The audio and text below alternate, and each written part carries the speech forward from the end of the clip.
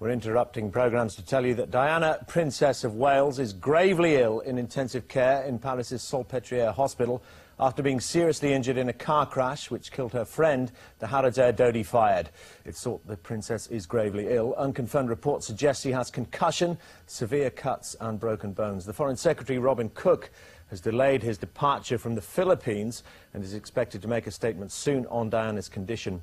French police said the couple were apparently being pursued by paparazzi on motorbikes. Our royal correspondent Nicholas Owen is with me now. Nicholas, appalling news. Yes, it's a dreadful, dreadful business altogether, Dermot. I mean, especially as it seems that following the dinner at the Ritz that Bill mentioned, there was pursuit by paparazzi. This has been a feature of the princess's life lately, you know, since she struck up her friendship with Dodi. And let's remember, this has brought her great happiness. Whatever the controversies surrounding it, it has opened a new and much happier chapter in the princess's life.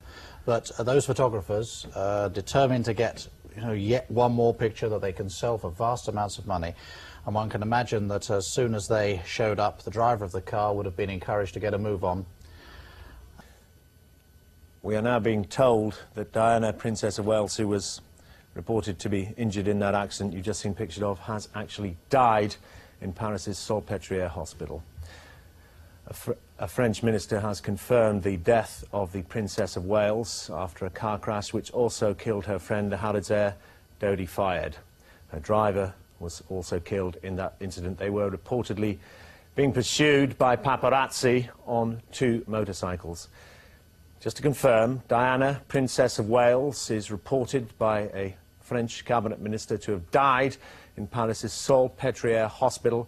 There is no other confirmation, but we have from a French minister a quote on French radio that Diana, Princess of Wales, has been killed in a car crash. The Press Association are also quoting British sources which confirm that the Princess of Wales has been killed in a car accident in Paris.